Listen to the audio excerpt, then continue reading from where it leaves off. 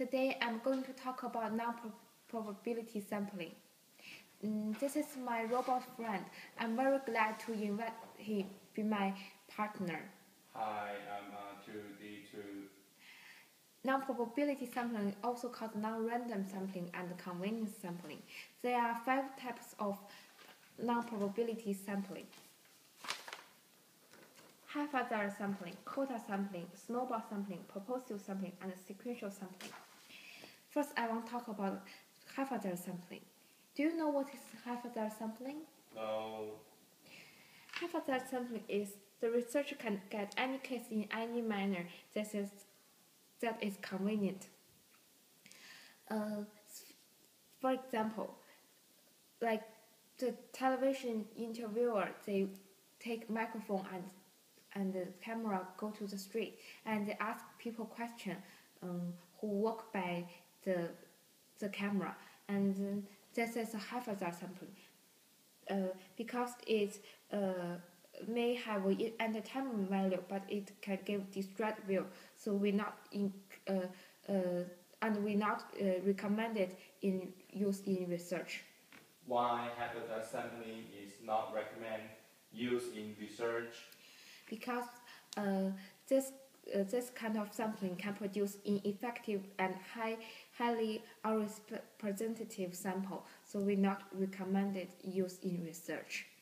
Then I'm going to talk about quota sampling. This is a quota sampling.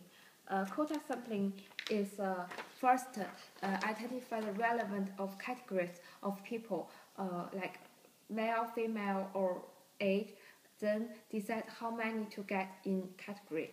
Like the people who have 60 people walk on the street, and the interviewer wants get the 12 people for the sample. So he get 5 adult female, 5 adult male, and 1 female child and 1 male child. There are 4 categories like adult, child, and female and male. There are 4 categories. That is quota sampling. Then I will talk about snowball sampling. Is snowball sampling is about snowball? Actually, snowball sampling is not about snowball. It's like a network. Like the people who typical it began with one of a few people or case and is separate out on the basis of link to the initial case. Like this, if I want to do a research about how many Chinese students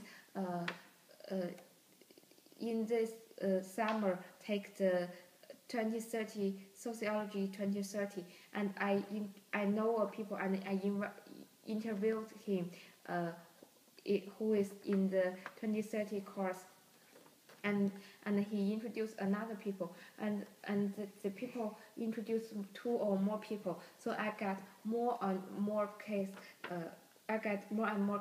So this is snowball sampling.